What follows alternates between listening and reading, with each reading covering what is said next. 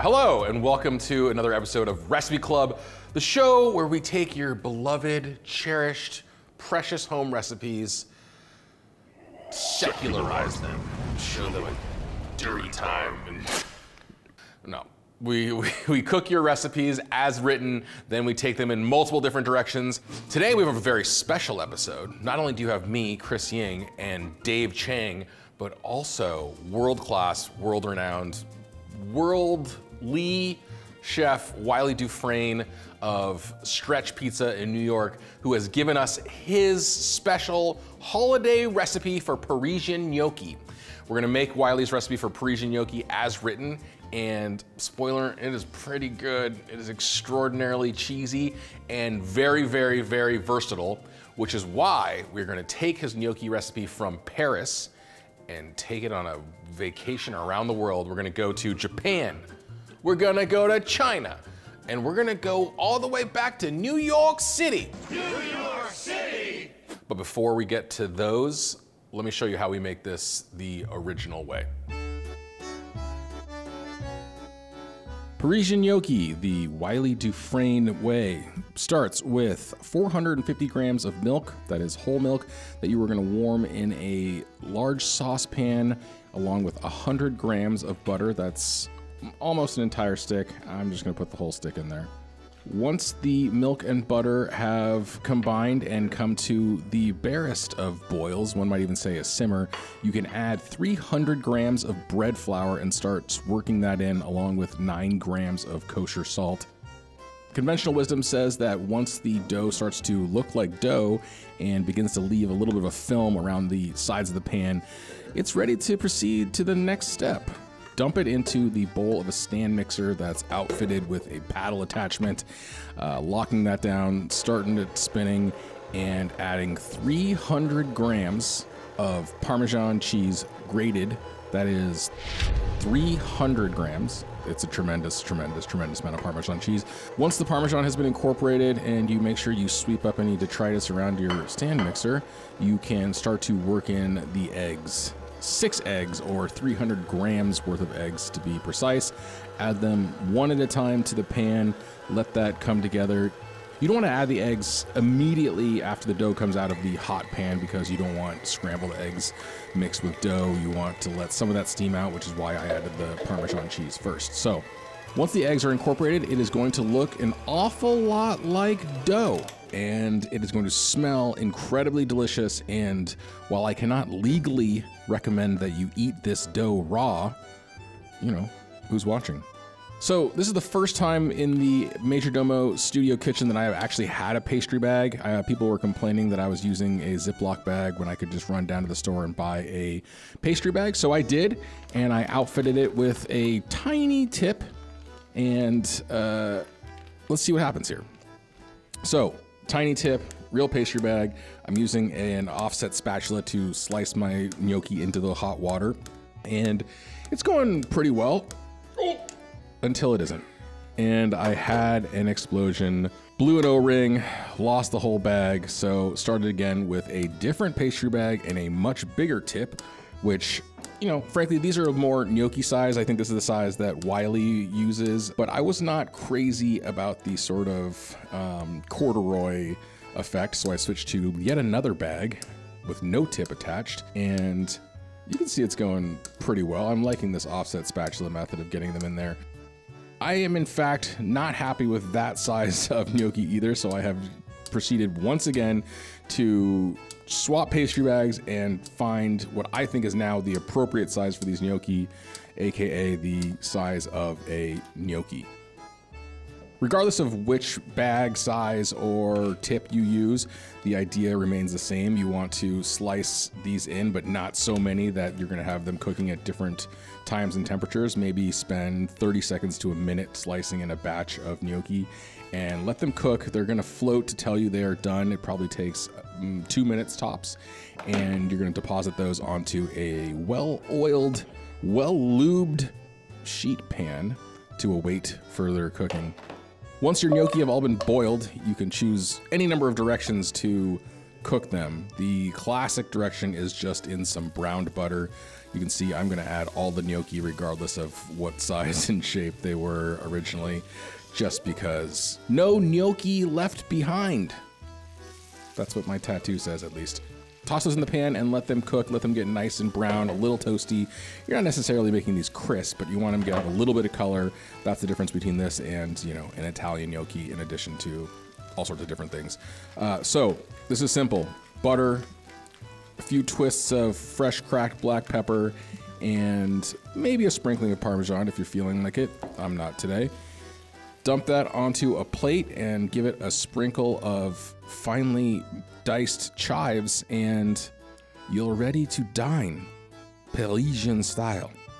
All right, so Parisian gnocchi, as prescribed by Wylie Dufresne.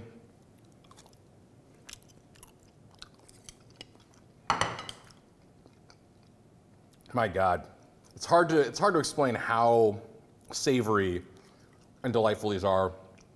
Paris has given us a lot of great things over the years. That tower, that one bridge where you hang the locks on it. I got engaged in Paris, but I think in the order of great contributions from Paris, it's gotta be Parisian gnocchi, my marriage, then probably that bridge. These are amazing. Such a good, insanely crazy recipe, and I think pretty versatile. So we're gonna see if we can push this in a few different wild directions and find out what happens when you take this very strong base recipe that I think Wylie has shared a few places and screw around with it. So that's all coming up right now. Okay, so for our first variation, we're gonna take the flight from Paris to Beijing, and I will be your captain on this flight across the world. We're gonna take the Parisian gnocchi and we're gonna turn it into a Chinese celebratory dish. Hey, it's Chris. I'm here in the Majordomo studio, and I'm going to make Wylie's Parisian gnocchi, except I'm gonna make them Chinese. As a jumping off point, there is, surprisingly or not, a Chinese dish that bears some pretty close resemblance to Parisian gnocchi. So it's called grated, and it is like a flour ball. I just want to admit that I had no idea how to pronounce the name of this Chinese dish until 5 seconds before I started talking in this video. I don't speak Chinese that well. So basically my plan to turn Wylie's holiday Parisian gnocchi into a Chris Ying Chinese holiday gnocchi is to make his gnocchi as faithfully as possible, which I've never done, and then stir fry it with some Chinese stuff. All right, so I'm gonna sort of work this in reverse order from how this would work. It looks like it, but I did not throw away that chicken tenderloin. I just set it aside for later use. And this is one big chicken breast. One very voluptuous, big bosomed chicken. This is how my parents would basically prepare every meat for a stir fry. The same stuff. So a little salt, a little soy sauce, a little bit of MSG, Shaoxing wine, a little sesame oil, a little sugar in the form of agave here. Oh God, oyster sauce. It's probably a little more than I wanted. Just a tiny bit of white pepper and cornstarch. Kind of acts as like a coating, I think, to keep the moisture in. All right, so I'm feeling kind of freaked out about how this is all gonna go. Like I said, I think it's gonna go quick. So I'm gonna do what my parents always did when they were making a stir fry, which is to sort of make your sauce ahead of time. So soy sauce, a little sesame oil, white pepper. I think a good amount of white pepper is then. A little more soy sauce. Oyster. A little Shaoxing wine. This is not really a move my parents did, but I like it. A little bit of chicken bouillon and a little water. Pretty good. and this is gonna thicken it. So I just have to make sure I give it a nice stir before we use the sauce. But this is totally hacky. This is not how you would do it for real life. But this is how my parents made stir fries. I'm gonna do a zucchini. Get everything else ready to go. Got some already sliced shiitake mushrooms here. And then I got some peas and carrots in the freezer. Ordinarily I'd have some ginger or some garlic too, but all I could find was ginger today. So this is all gonna go quick, like I said. So I don't wanna screw around too much. You know what? Let's do the gnocchi, then the stir fry, right? Let's cut right there.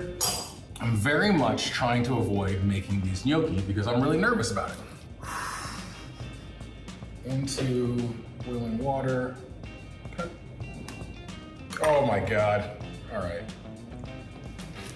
Okay, okay. Hold on a second. No, I'm just trying to, this bag burst. All right, so disaster is striking over here. Let me try a smaller bag. I made the Parisian gnocchi basically exactly as the original recipe describes. You don't need to see me do it again. The only difference was I cut them a little smaller so they're like small marble sized. All right, so I have all of our little Parisian gnocchi that I'm gonna turn into Beijing gnocchi here. Pretty delightful. I got all my stuff prepped. I just need to go kind of quickly. I found this pork fat in the fridge.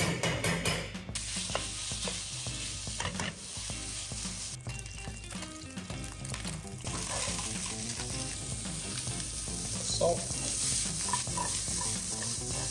Mushrooms. Tomato.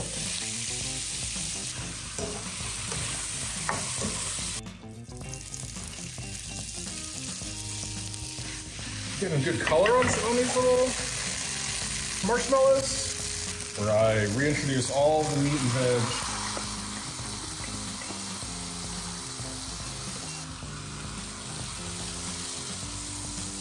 A little more white pepper.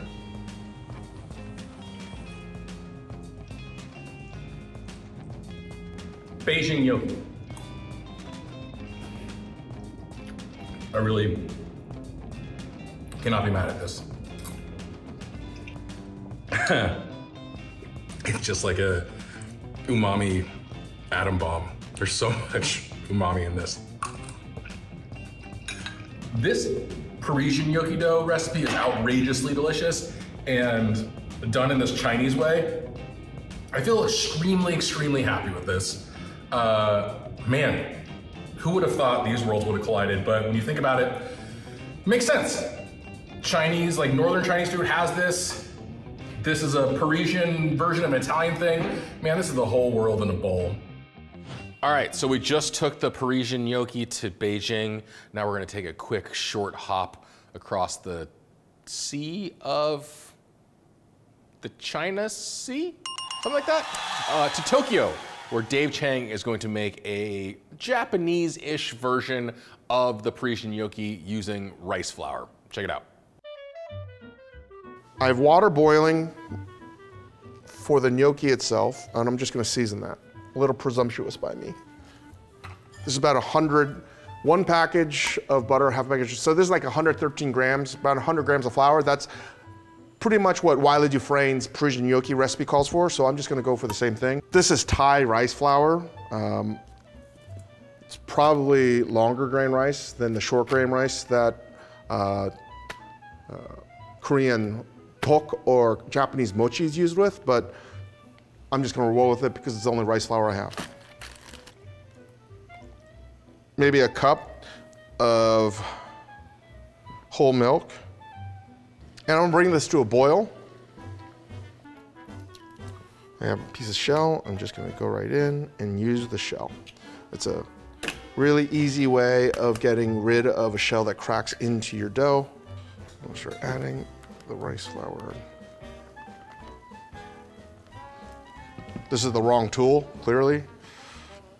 So eggs have a ton of water in it as well, so I have to sort of over-index to make this more dry than I probably like. If this doesn't work, I'm gonna make the recipe as Wylie instructs. More rice flour. And I'm pretty sure most recipes use a stand mixer. I'm just gonna do this by hand. I'm gonna add the eggs. I could easily look this up on the internet. There's a good chance it already exists. But again, like I need to discover that for myself.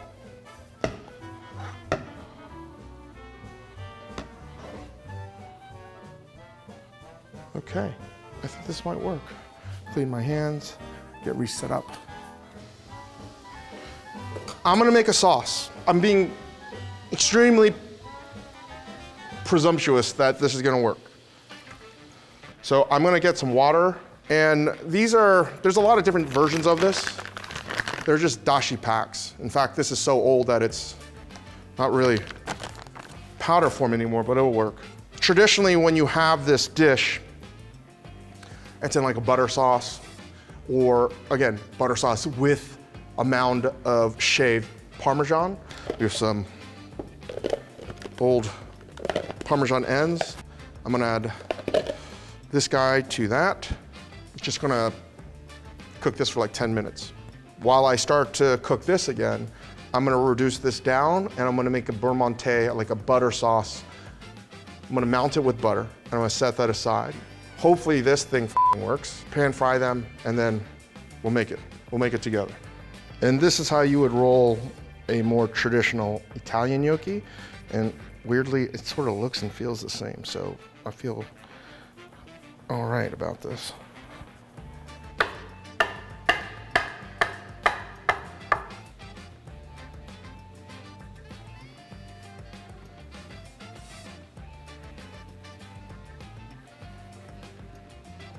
Let's just go.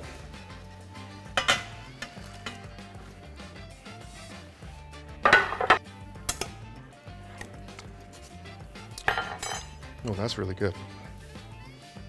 Remove the dashi pack.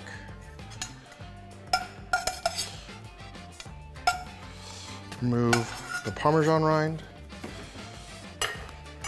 And I'm going to remove some of this. Maybe I'll add a little bit as we go, as I make the butter sauce. Moment of truth. They're floating, which is a good sign.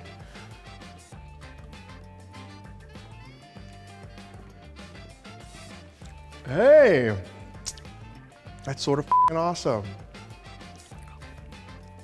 It's not terrible. It's actually pretty good. I think it's gonna work. Stop the cooking. I don't know, this is like 4 tablespoons of butter.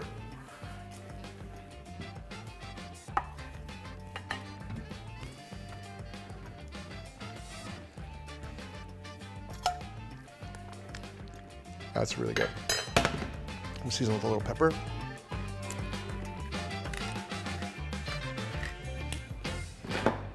I'm gonna add the tiniest bit of lemon juice. Again, I love acid. That's it. I don't want anyone to taste it. That was it. That is nice. Brighten it up just a little bit.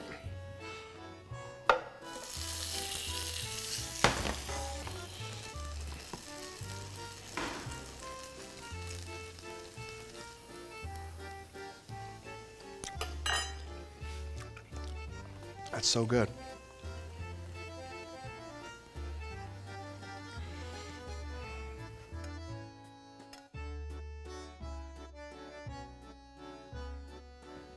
Some sesame seeds.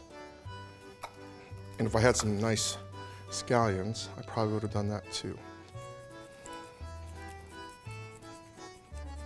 And here we have it, Wylie Dufresne's Parisian gnocchi recipe, inspired by Japanese Yoshoku cuisine, which is an amalgamation of a bunch of Western ideas. with rice flour. So this is gluten-free. And I gotta say, I'm really happy because the first time was literally one of the worst things I've ever made in my life. And this worked out great. That's good. Okay, so that was Dave Chang's, surprising even to him, successful attempt to make a gluten-free, rice flour-based, Tokyo-style Parisian gnocchi. The gluten-free part is very cool, and that dashi butter sauce is very, very cool and very, very delicious. I can vouch for it personally, so hats off to you, Mr. Chang. Coming up next, we are gonna see Wylie Dufresne take on the most difficult of the three tasks, where the pizza man himself is going to try to turn Parisian gnocchi into a New York, why do I keep saying New York like that? Get the fuck out of here. New York City style pizza. So that's coming up in just a second after this break. Okay, as promised, Wylie Dufresne is going to turn Parisian gnocchi into New York pizza. I don't know how he's gonna do it, and I feel very happy that we asked him to. So let's have a look and see how Wylie fared. Hi, Wylie Dufresne here from Stretch Pizza. And today on Recipe Club, we are making Parisian gnocchi as pizza. Making a very traditional style Parisian gnocchi. So that starts with butter and milk. Oh my God, have I been saying Parisian wrong? Should I have been saying Parisian, not Parisian? We're gonna take our bread flour, just place it in a bowl. We're gonna add some garlic powder to it, a little bit of garlic powder. Gonna add a little bit of tomato powder to it. And then we're gonna lastly add a little bit of Italian seasoning. There's a bunch of dried herbs that are gonna really make this feel like you're in the pizzeria. Our milk's come up to a boil, so we're gonna add our flour all at once. Stir it up. Really the key to pot au choux is making sure, or Parisian gnocchi I should say, is making sure that your flour is completely cooked. If your dough gets to 170, then you know that your flour has been completely cooked. I'm just gonna grab our thermometer. Did you see that? Wylie Dufresne does not wear shoes in his house because he is a civilized human being. Okay, got our thermometer here, it's in our dough. Okay, we're well above 170. So we're gonna beat in some eggs, but because this mixture is pretty hot and we don't wanna scramble our eggs, we're gonna give it a second to just come down in temperature a hair. And one by one, we're gonna add our yolks. The important thing is making sure that you let all the eggs completely incorporate before you add the next one. So now we're gonna add our cheese. Now we have our completed Parisian pizza gnocchi dough. This is the fun part. We're making gnocchi. In school, we were always taught to do this with a paring knife, but this technique, I think, is a bit cleaner, a bit quicker, a bit easier, and a lot more fun. Here we're using fishing line. You can use rope, twine, whatever you have. We're gonna give them about 2 minutes in the water, and then they'll be done. You can see them floating in there, they look nice. Once they come up, you give them about a minute. We have our gnocchi here, and we're just gonna saute them up, get them nice and crispy. That is the nice thing about Parisian gnocchis, they get super crispy. And we have our tomato sauce here, or pizza sauce. This is the classic Stretch pizza sauce. Warming up. The nice thing about these gnocchi is today we seasoned them with garlic and dried Italian herbs and tomato powder, but you can put anything you want here. You can put black pepper in here and make cacio e pepe. You can put nutmeg in here and stay more traditional French. They're a blank slate and you can have some fun with it. And that's the great thing about Parisian gnocchi. You see that? They're nice and golden brown. We'll go right over here. Put a little bit of tomato sauce on the bottom. Again, imagine this is a pizza. We're gonna put our gnocchi on in the plate. God, the smell is amazing. That's probably enough right there as an appetizer. So we're gonna hit it with a little bit of olive oil, like you finish a pizza. Here we have some breadcrumbs that are seasoned with brown butter solids. They're toasted, it's actually toasted panko. It's got some brown butter solids, some onion flakes, some garlic flakes, and some parsley in here, a little bit of lemon zest. Gives it some texture and some flavor. And then last, of course, but not least, we finish all of our pies at Stretch with a little bit of fresh, grated, 18-month-old Parmesan. And there it is. That is Parisian gnocchi as a pizza. It is always an incredible pleasure and honor to watch that man do his thing. Man, genius level stuff, reinterpreting, reflavoring the gnocchi to make it feel like a pizza. The freaking brown butter solid breadcrumbs on top at the very end. You can just like, I can feel the pizza vibes from across the country. Thank you, Wylie, for doing that. I think if we've proved anything today, we've proved that this recipe is incredibly versatile, but even if you just make the original Parisian gnocchi and serve it with some brown butter and some chives or whatever herbs you have, it is extraordinarily delicious, a really celebratory dish. I totally understand why Wylie serves this at the holidays, but you can also do it Chinese style, you can do it Tokyo style, whatever you want to do. Let us know in the comments section what you end up doing with this recipe. Thank you so much for watching Recipe Club. Plenty more to come. Please make sure you like this video, subscribe to our channel so you never miss a single bit of Parisian content. This is the Parisian, that's not a French accent. Make sure you subscribe to the Majordomo Media YouTube channel. Thank you once again, and we'll talk to you soon.